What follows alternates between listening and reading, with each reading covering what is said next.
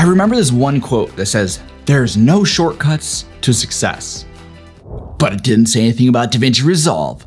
So that's why in this video, I'm gonna show you my top 10 Davinci Resolve shortcuts to speed up your workflow so you can spend less time on all the tedious stuff and more time creating. And if you're new here, my name is Billy Rybka and I make weekly videos all about teaching you to become a better video editor. So if you wanna level up your editing skills, click the subscribe button and the bell notification so you don't miss out on anything. So I've been working on these keyboard shortcuts since I transitioned from Premiere Pro to Davinci Resolve almost 2 years ago. Now, the way that I edit is my left hand on the keyboard and my right hand on the mouse. Now, I really don't wanna have to move my left hand around a ton, nor do I wanna have to take my right hand off the mouse. I wanna just kind of keep it there and have all of the tools that I need just there at my disposal, because otherwise it's gonna just slow me down. Now, the first shortcut that I use every single day that I edit is to make a cut on all layers. And to do that, I hit S on my keyboard. If I wanna only cut one clip, I can select a clip and hit S, and it's only gonna edit that clip. Or if I have nothing selected and I hit S, it's gonna make a cut on every single clip below the playhead. So you can start cutting multiple clips at once using that. So another shortcut that I use every single day along with the razor tool is called Ripple.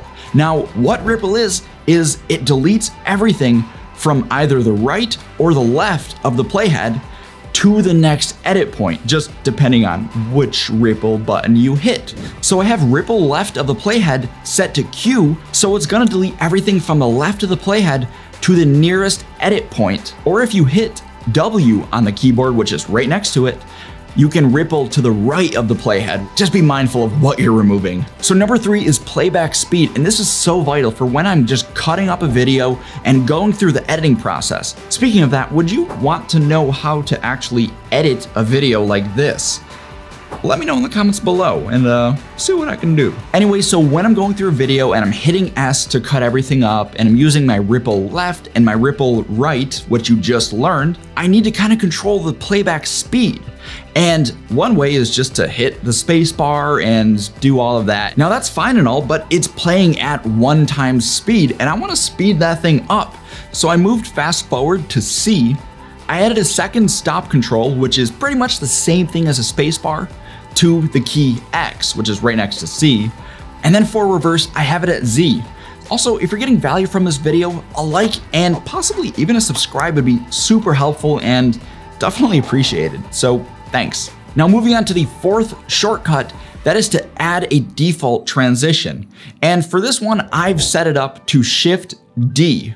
Now, if you use a certain transition like fade or crossfade or smooth cut or whatever, you can assign it as the default transition by right-clicking on it in the effects library and then hitting Shift D on the edit point every time that you want to apply it. So number 5 is one that I really wish they had inside of Premiere Pro, and this is to delete all gaps. I've set this up to the escape key because I want it within reach, but I really don't want to accidentally hit it. So let me reach just a little bit for it. Now this is going to delete every single gap that you have inside of your timeline. So you can just hit escape and it's going to delete every gap and smush them all together. So number 6, we have clip selection, and this is another one that I use so much. It is one of the most useful ones I think out there. And I'm not just talking about the Control A, to select all. I'm talking about better than that. Here's what I'm talking about. If I want to select anything to the left of the playhead, I can just hit Shift A and it's going to select every single clip on all tracks to the left of the playhead. Now, if I want to select everything to the right of the playhead, what I can do is hit A, and that's going to select everything on all tracks to the right of the playhead. Now, this allows you to be a bit more precise with what you're selecting. And let's say you want to select everything to the right besides one audio layer. Let's say you have music and you don't want to move the music around. What you can do is hit this little bypass button. Hey, Freddie, what's that bypass button called? On every audio track? Auto track selector. That's it. What you can do is hit this little button right here that says Auto Track Selector. You could just turn that off and it's gonna bypass the whole layer so you can still select everything to the right besides one track. this is freaking shortcuts, getting good. So moving on to number 7, we have open in timeline.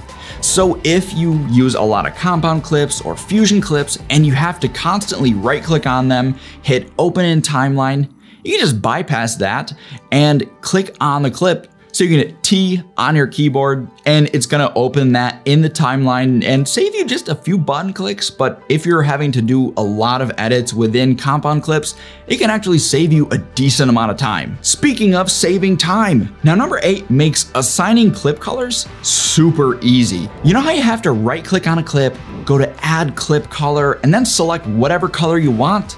And then if you accidentally just go off that little menu, everything closes? Yeah, I don't want to have to deal with that. So I made it a lot easier, so all you have to do is hit Control on your keyboard and hit whatever number you want. You could hit 1, 2, 3, 4, whatever, right? It's gonna just cycle through all of the clip colors, and because there's more clip colors than there was numbers up there, right? You can just hold down Alt and Control and then go through the numbers again. This is gonna make it a lot easier so you can assign clip colors to the clips and not have to go through that super annoying process every single time. You can just do it all with one shortcut. And a little pro tip right here is to associate your clip colors with a certain type of video, right? So for me personally, the intro part of a video, that's always orange. The outro or the exit, that's always brown. Then everything in between that, it could be, you know, if it's a numbered list like this, I might assign one color to it. If it's B-roll, I usually keep that as pink. So you just keep going and you associate certain types of colors with the footage that you're using. So number 9 is markers. Now I am straight taking one from Premiere Pro's keybinds and putting it at M. So if you hit M on your keyboard once, it's gonna add a marker. Or you can hit M on your keyboard twice and it's gonna not only place the marker, but open it up so you can type in any information that you need there. Now finally, number 10 is speed controls. So if you're doing a lot of speed ramping, this is gonna be so valuable.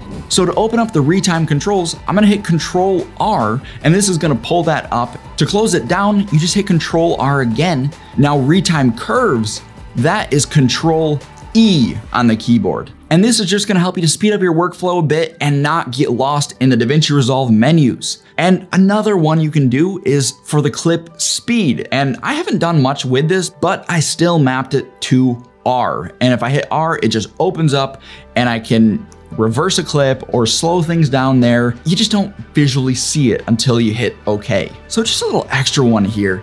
Another one I really like is Control Q. So if you press Control Q on the, yeah, actually don't press Control Q unless you want to shut down the program.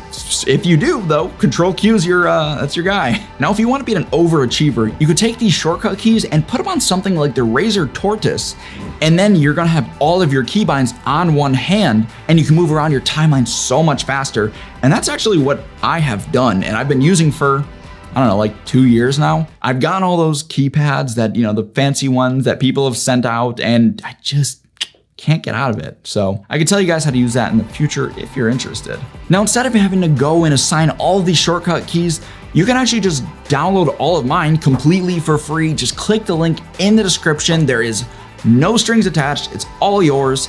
Take them. Now, speaking of free, if you purchase the Ultimate Motion Graphics Transition Pack from our store, you're also gonna get the Retro Flare Pack 1 for free, so click the link in the description to also check that out. Anyway, if you like videos like this, click on the top for all of my Davinci Resolve tutorials, or click on the bottom for a video that YouTube thinks that you would like.